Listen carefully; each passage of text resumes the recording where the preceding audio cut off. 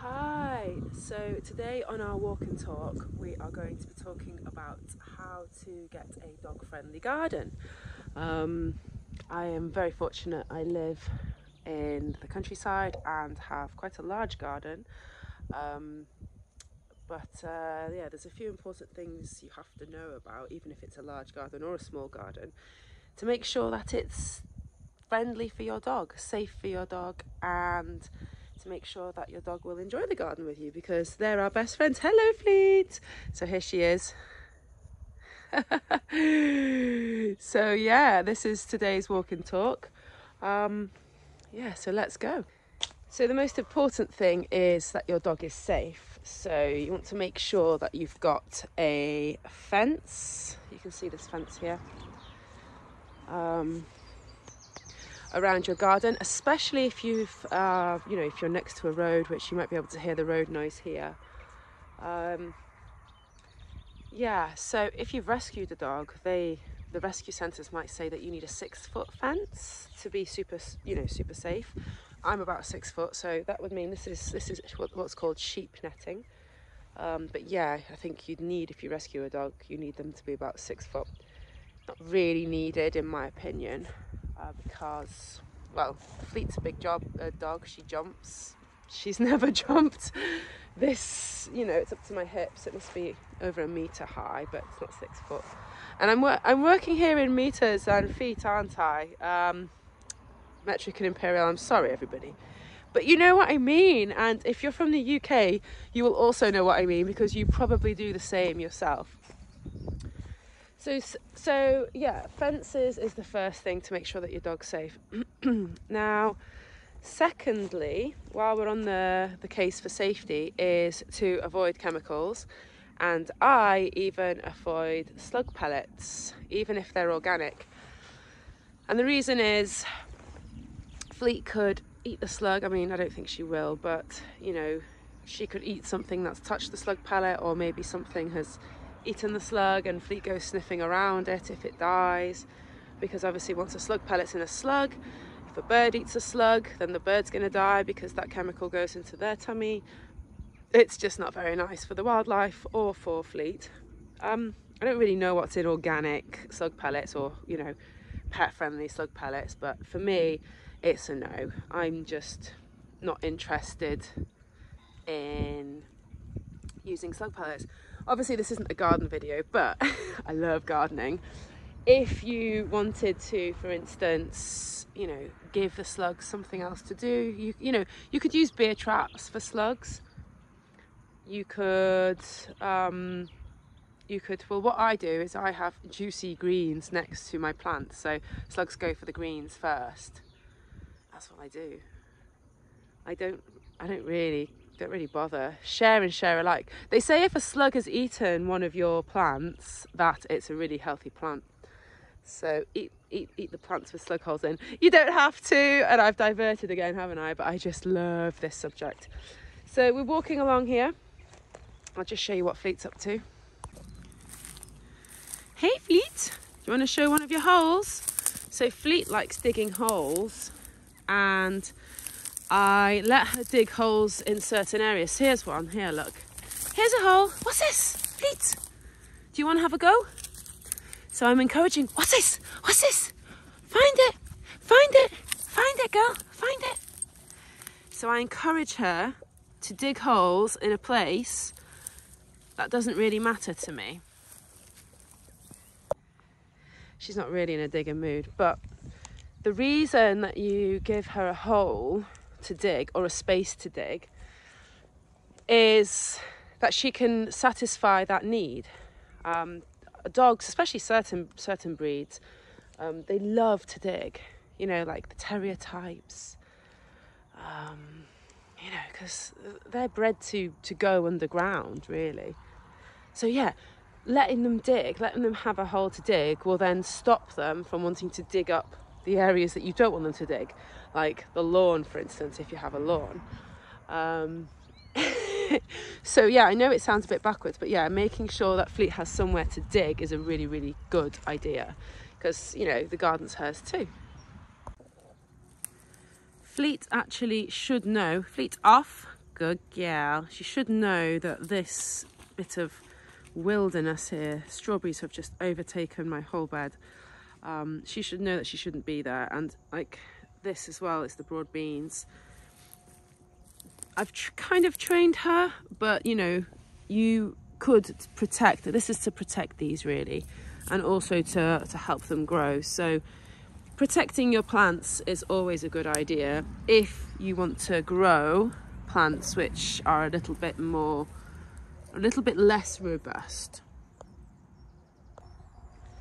But if you want to grow things and you can't be bothered to put, you know, or don't have the resources to put up fences everywhere, or you know, don't have the time to put those type of blocks up, you can just choose robust plants. So here we've got an apple tree that's robust.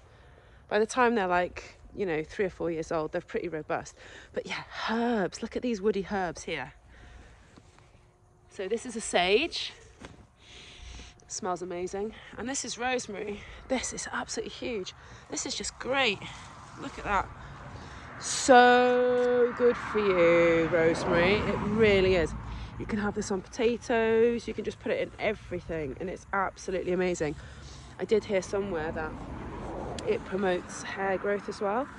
I need to look into the benefits to dogs, but yeah, at the moment you could use rosemary, for instance, as a flavour enhancer for your dog's food. I don't know if Fleet's into rosemary. Fleet, what's this? Come here, come here. She's like, leave me alone. Come here, Fleet. Do you like that smell? Nah, rosemary's not for her. She loves parsley. But you know, every dog's different. So anyway, these kind of woody herbs, they obviously provide food, they provide birds with various flowers after it's flowered, and loads of areas for the birds to hide. But also, this won't be bothered by your dog. I mean, look at it. It's just a woody shrub. Now, if you're growing vegetables and things like that, other ideas for robust plants are artichokes. And I'll come and show you what an artichoke looks like, because they are the most delicious things to have.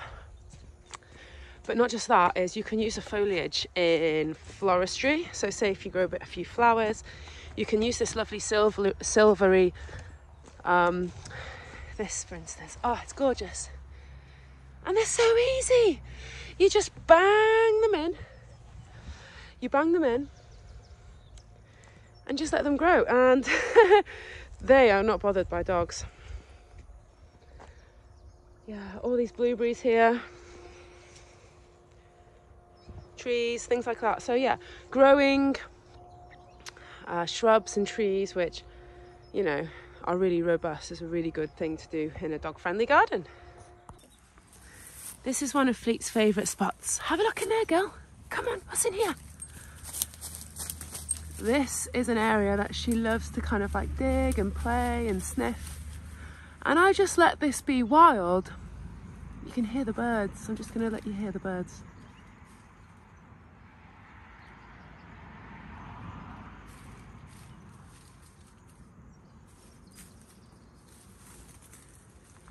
I do apologise about the road noise. She absolutely loves this. If you've got a small garden, you could plant grasses. Now, grasses are really, really easy to maintain, and they just provide that extra bit of stimulation for your dog. So your dog can go outside and like sniff in the middle of the grasses, or, you know, feel the way the grasses are on their fur. I know this is really sounding quite, you know, oh, airy fairy, but really, it really does matter for them. Imagine being a dog and being inside all the time. And when you do go outside, all you've got is a square of grass, of short grass, with no smells, no plants, no shrubs, nothing to do. So it's really, really important, especially if you don't walk your dog 2-3 times a day. You should, at least twice. But if you don't have the time to once or twice, and you just have them in the garden for 30 minutes or whatever, then yeah, just creating that area for them to smell. I mean, she's smelling all the time here. It's brilliant. Other things to make sure that you've got secure, so making sure that areas where there could be dangerous things for dogs, so say if you've got the shears or something like that in your shed, make sure it's nicely closed. Similarly with the polytunnel or greenhouse, just anywhere that you've got, just make sure there's no kind of like sharp objects hanging around. That means that your dog and children and anybody else, you know, will remain safe. So as well as the garden being secure, make sure that areas with dangerous bits are secure. What's she up to? She's just heard a plane go past, I think. So yeah, Fleet shouldn't really be on here, but look, she's sniffing in between those artichokes. She loves sniffing. What you found, girl? Yeah. She's going to be thinking about all these smells all the time. I like to leave things like logs lying about like this. You know, there's all sorts of smells in there. Look, in those logs. Even if you're a tidy gardener, you can still have a messy area like this for your dogs to have a sniff in. Now, there are some plants that are really, really toxic to dogs. To name a few, there are some of the lily of the valley types, which are also poisonous to humans as well. So it's probably best to avoid having any type of poisonous plant in your garden if you've got a dog. Foxgloves are another. You know, those really tall, they're beautiful. They've got like bell-shaped flowers hanging off them. They're absolutely gorgeous. Those are toxic. So yeah, you need to make sure that you've done your research and had a look to make sure that the plants that you're planting aren't toxic to dogs. Now, another thing that's really important, if you compost things, then you need to be making sure that that compost bin is really secure and that your dog doesn't go eating anything out of it. I actually know of a dog of a close friend who passed away because this happened. So I can't remember what he ate. I think it might have been avocado or something like that. Not the avocado, not the meaty bit, the actual skin. Or was it hops? It might have been hops. Anyway, absolutely devastating, and yeah, just be very, very careful. If you're, obviously I'm a gardener and I love composting. Making your own compost is the best way that you can, feed your garden back and feed yourself through using your own organic waste, right? But make sure that it's completely secure and that your dog can't go in there. So important. Similarly, as you see here, I use, so what I do is I cover a piece of ground. I don't do strimming or anything like that. And then I put like some wood chips on top at the moment is what here. So this will all rot down and eventually this will be good enough to plant in. At the moment these are quite, what would you say, fresh. They haven't rotted down, so it's too much. There's going to be too much nitrogen in this to plant annuals or anything like that. So anyway, my point is, watch what mulch you use, because if any of your mulch has got cocoa coir in it, then that's also going to be, have the same negative effect. I realise it's probably better if you're talking to my face. It's going to have the same negative effect and poison that feeding your dog chocolate has.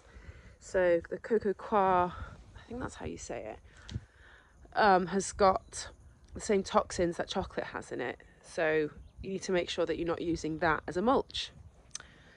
So I think that's mainly it, to make sure that your garden is a dog-friendly garden. You need to make sure that it's safe. So we're talking about making sure that the garden has got a fence and a gate all around, making sure that the compost bin's secure, the tools are secure in the sheds and things like that. Making sure that any dangerous plants are completely away or out. She's having a tug on a nettle root. Making sure that also you're not exposing your dog to anything like the cocoa coir or anything that, you know, might harm them if they ate it. And then as well, just as important, making sure that your garden's stimulating, having a digging area, having a sniffing area, using grasses and bushes and things for your, you know, maybe logs for your dogs to have a little sniff in. So it's the best way really for your dog to, you know, basically have better mental health through sniffing, because you'll see a difference in them. They'll, you know, sleep well at night and just dream and just go, oh yeah, I remember all those sniffs. They will absolutely love it. So that's about it. That's it for the garden. What I'm going to do is I'm going to just post here. Yeah, just try and watch the next video, because I do really want to encourage everybody to grow food for their dogs. This is a garden. I haven't really talked about growing food for dogs, but yes, you can grow food for dogs, and it's so cheaply. But here's a video anyway. Watch that next, around how to grow food for dogs. It's dead easy, dead simple. You don't need a lot of space. But for now, hug your dog. Have a great time. Lots of love from me and Fleet. Fleet, let's say bye. Say bye. She's like, no, bye.